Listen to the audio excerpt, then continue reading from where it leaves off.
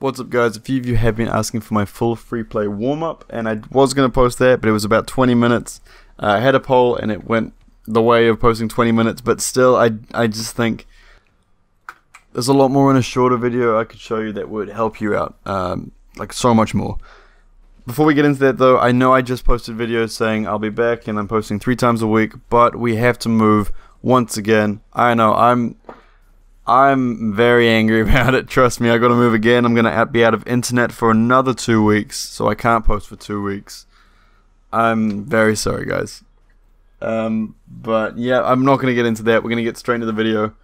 When I start off my free play, I always start off with car control, and this is just literally driving around. I drive around the corners. This is the best way to put it. I drive around the pitch, getting supersonic speed and trying to keep it without boosting. And as I'm turning corners, if you didn't know, as long as you drive straight, you'll maintain supersonic speed. So when I'm driving and I'm turning corners, I'm drifting a little bit, holding power slide just to drift a tiny bit, then boosting out of the power slide to maintain that speed, or I'm flipping. That way I'm using as little boost as I can, but also maintaining that supersonic speed. So I always want to start with that, warm up with that. And then I move on to things like wave dashing, half flipping, and just recoveries in general.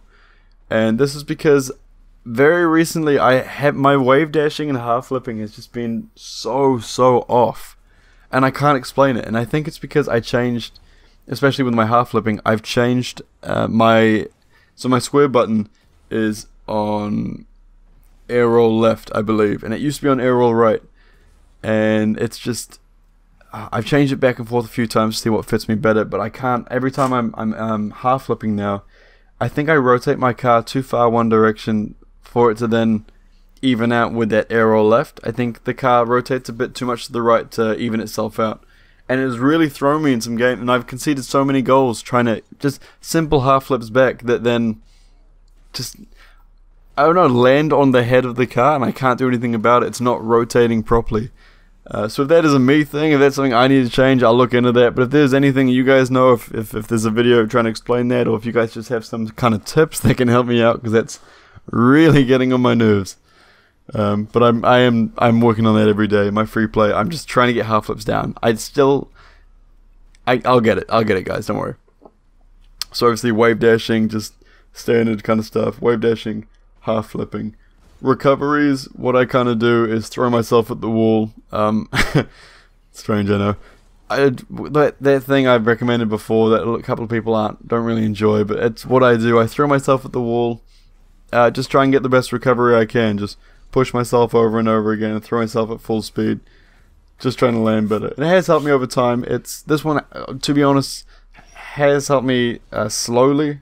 Like the other ones have helped me a bit quicker, but this one was quite a slow process. It has helped me over time, and if you are a low level, definitely do implement these things into your free play warm up if you are warming up, and I do suggest warming up. But yeah, this one, over time, this one has helped. I didn't see it at first, but now I do. So after my car control, wave dashing, half flipping, recovery, I start hitting the ball finally. With hitting it as hard as you can and following up as fast as you can. And this one I do for about 5 minutes. And I didn't want to show you guys that full 5 minutes because the rest of the stuff I do for 5 minutes as well. So it's a long video. So I'm just going to break it down for you a bit faster. So hitting the ball as hard as you can and following up as fast as you can. This was recommended by, I believe, Musty made a lot of people made a video, but I found it in Musty's video. Definitely check it out if you haven't seen it. Just go over to Musty's channel, look up. I think the video is something called "How to Get Faster," how to improve your mechanics faster, something like that. Amazing. He's an amazing content creator. Obviously, you'll know him. You should know Musty. But yeah, he talks about how the pro players in between games and just in general when they're in free play like to hit the ball as hard as they can and follow up as fast as they can. Because it works on the mechanics, definitely. It works on the recovery mechanics coming off the wall, off the ground. It works on how you can predict the ball and the ball flight, how the ball bounces. Essentially, it's just going to get you faster to the ball, get you moving a bit quicker, you're going to get to the ball faster than your opponent if you work on this every day, especially if you're in the lower ranks. I cannot stress enough how much this would have helped me if I was doing this when I was gold, platinum kind of thing. Like, obviously, do it when you're bronze, silver as well. It'll be a bit harder, I have to say. But yeah, definitely you need to be practicing this. Just hitting the ball as hard as you can, trying to get some air in it, I guess, as well. And then following up as fast as you can, which means if you bounce it off the backboard, you go straight up. You try to get to it and meet it. You're not trying to score, ever. Because the second you score, you break your momentum. So you need to be hitting it off the walls, off the corners, off the ceiling, off the ground. Keeping the ball moving, keeping yourself moving, trying to keep up that speed. Because yeah, at the end of the day, this is how you're going to build up speed in your game. Is moving as fast as you can, hitting the ball as hard as you can, working your way around the pitch. And Musty does explain it without rambling like I've just done. But yeah, definitely hitting the ball hard as you can, following up as fast as you can.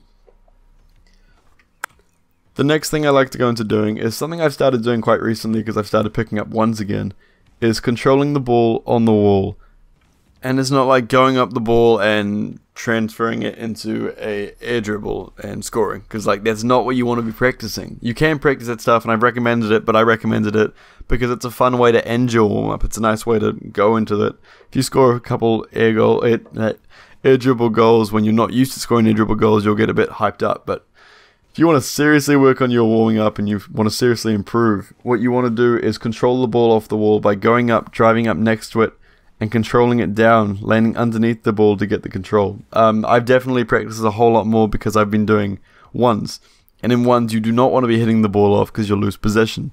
So rather than obviously trying to air dribble it and missing 90% of the shots like I do, you want to be driving up next to the ball, following it down and controlling on the way out. So you maintain possession, you've got the ball, you're ready to shoot. You haven't hit the ball into the middle of the field and just lost all possession, having to scramble back into goal because the opponent's going to take an easy shot with you on the wall, or potentially in the air if you came off the wall. Just control the ball down the wall and move your way out, and then rotate back around and do the same again on the other side of the pitch. That's just what I've been practicing recently. But after this controlling the ball on the wall, I move into dribbling. And dribbling is just one of those key things. No matter what rank you are, practice your dribbling. Of course, unless you're even still if you're grand champ, practice your dribbling. Like if you can dribble for 45 minutes straight, just keep it up. I think my best for me is about 3, 4, 5 minutes. It's just practicing. It's not going fast, it's not potentially going slow, it's just where you're comfortable, keeping on as long as you can, working your way around the pitch. When you get better at it, maybe you can practice fast dribbling, working your way around as quick as you can, or at a maintainable speed, because fast dribbling in the end is going to get you more goals. It's going to be more unpredictable. But after dribbling, I'll go into flicks.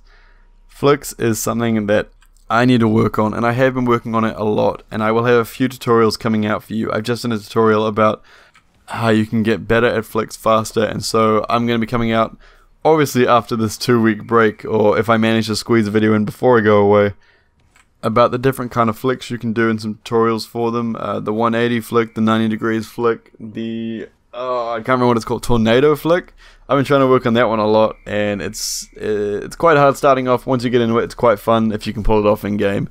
It's also very dangerous because I've ended up in the net a few times, conceding on the other end. But after my flicks, which I do work on for quite a while, just because I have been working on them, especially for ones, I move into bounce, dribble, like power shots kind of thing. And it's something I'm not using in ones, and I should be. It's a hook shot, essentially. Bouncing the ball in your dribble off the ground just to get more power behind it when you eventually want to pull the trigger. And it's something everyone should be using in ones. No doubt about it, and I'm not. And I can see my opponents are, and I'm getting caught out every time because the power you can generate from these kind of shots is insane. So definitely be implementing bounce, dribble, power shots into your warm-up and into your games. So that is my warm-up, guys. I hope you enjoyed the video. If you did, make sure to like and subscribe to keep updated with any future content. So just to let you guys know, I have received my webcam. I've also bought a new microphone, the AT2020, I believe, condenser mic.